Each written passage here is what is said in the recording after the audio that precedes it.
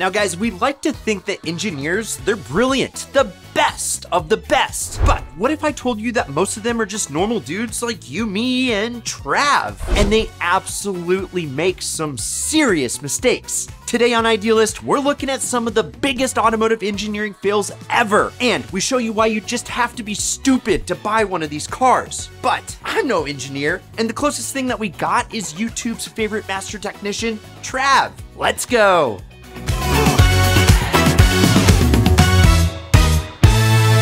Now, I'm not saying these manufacturers were bad at their jobs, or that the cars that had the problems are bad. In fact, most of them are actually pretty good cars with just one major flaw. But I am saying that fire and cars usually don't mix, which is why you definitely don't want flammable gas to drip onto the hot parts. Something that Mazda sorta kinda overlooked when designing the rotary RX-7. The FD RX-7 is one of the most beautiful cars ever built. We had to do an entire video on it just to cover the topic. But the fuel filter is in like the dumbest location ever. It's basically between the rear subframe and diff, sitting right on top of the exhaust pipe. Yeah, no, you heard right. A part that's supposed to be super easy to replace, that's full of flammable liquid, requires hours to get to, and it sits on top of one of the hottest parts of the car. If it ruptures, you get fired. If you don't replace it,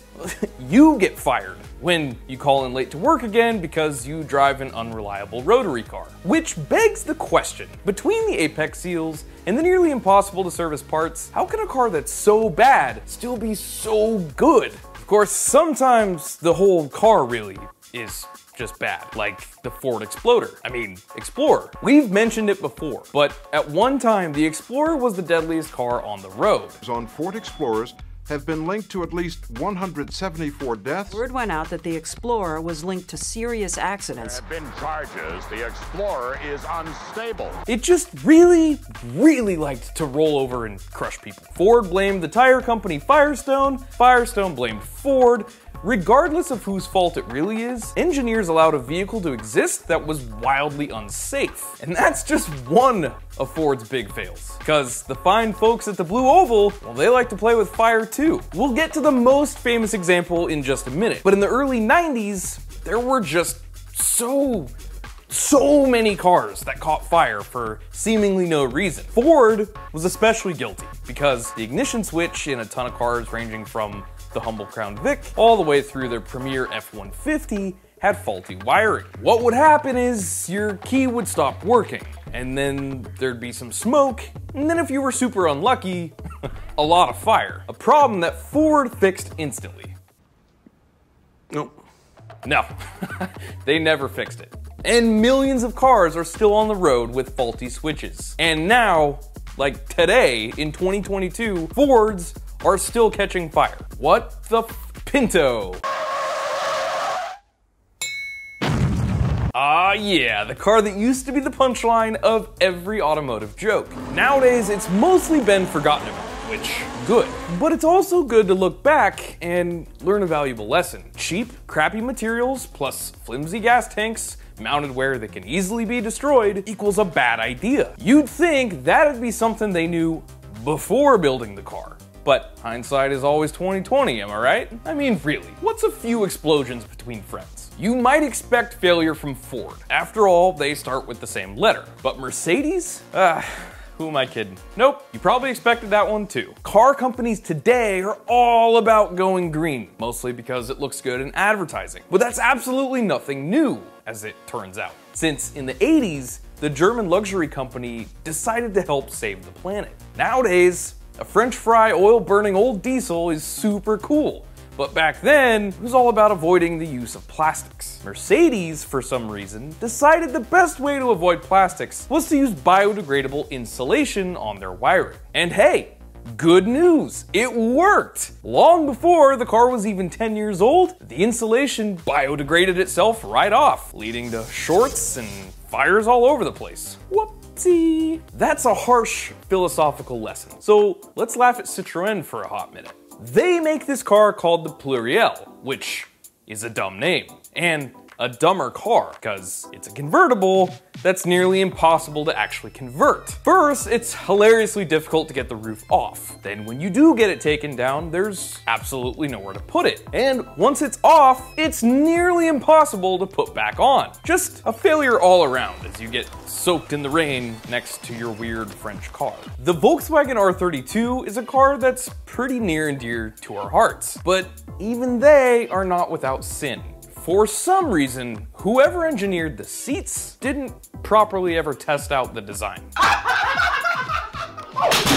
If they did, they would have found out that the awesome new heavily bolstered R Sport seats hit the sun visors when you fold them forwards, simultaneously breaking the visor and blocking you from the back seats. Not a huge misstep compared to some of the others on this list. I mean, it's not like the airbags go off for no reason or something, but still, a fail from a company that should know better. You didn't really think we were gonna make it through this whole list without at least one Mopar, did ya? In the late 90s, the Chrysler boys were killing it. People were still buying up minivans quicker than they could make them. The Durango and second-gen Dakota just dropped, the refreshed Viper had just hit the streets, and maybe most importantly, the company introduced the legend that is the Neon to the world. Just one small problem though. The airbags might go off when you turn off the ignition. Chrysler had to recall 125,000 cars and trucks due to a poorly engineered airbag control module that would literally cause the airbags to deploy when you switch the ignition off. Yeah, hey honey, I'm pulling into the driveway right now. Yeah, I'll be in just a— wow!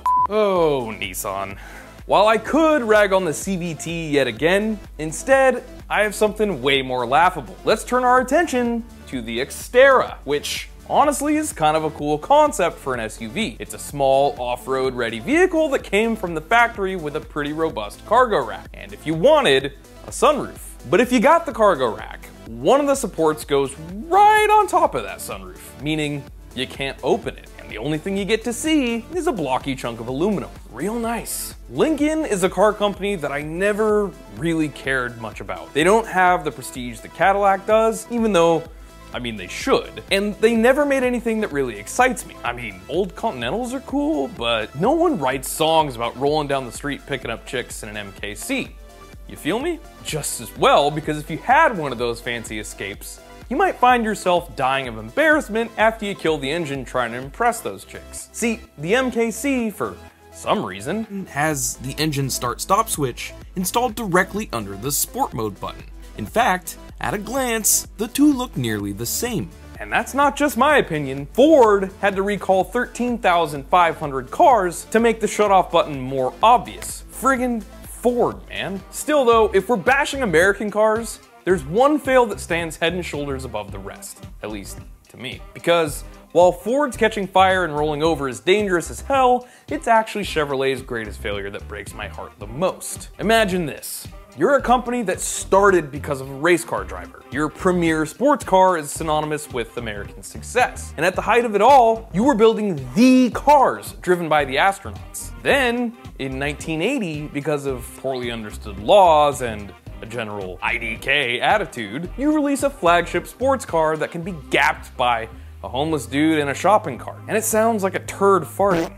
Okay, I get that the gas crisis was bad, but the Porsche 930 was fast, and the Nissan 280 was fast, and the friggin' Chrysler Little Red Express, a pickup truck, could absolutely rip down the straight. Which means there was no reason for the Corvette to be such a pig. Come on, GM. Okay.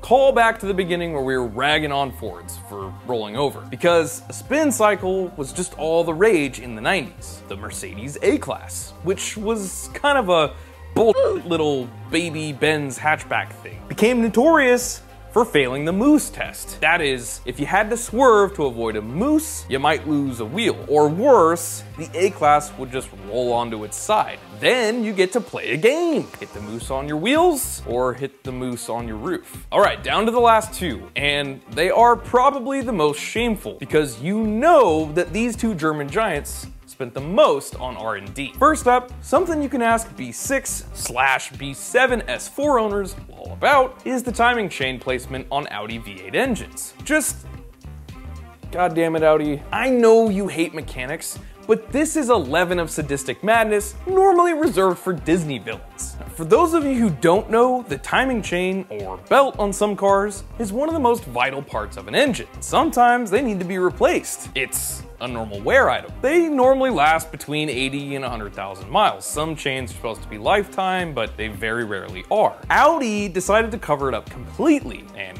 routed around some immobile components. And, oh yeah, stick it on the back of the engine, so that you have to remove the entire friggin' transmission just to service it. You wanna know why those 4.2 liter S4s are so cheap? Well, this is why. But it's not the worst engineered part here in the Ideal garage. 3 little letters strike fear into every 996/986-911 and Boxster owner, IMS. It stands for intermediate shaft, and specifically refers to a little bearing on the end of it that likes to fail. And when they fail, it's super, super bad news. Porsche calls it officially premature catastrophic engine failure. And they aren't kidding.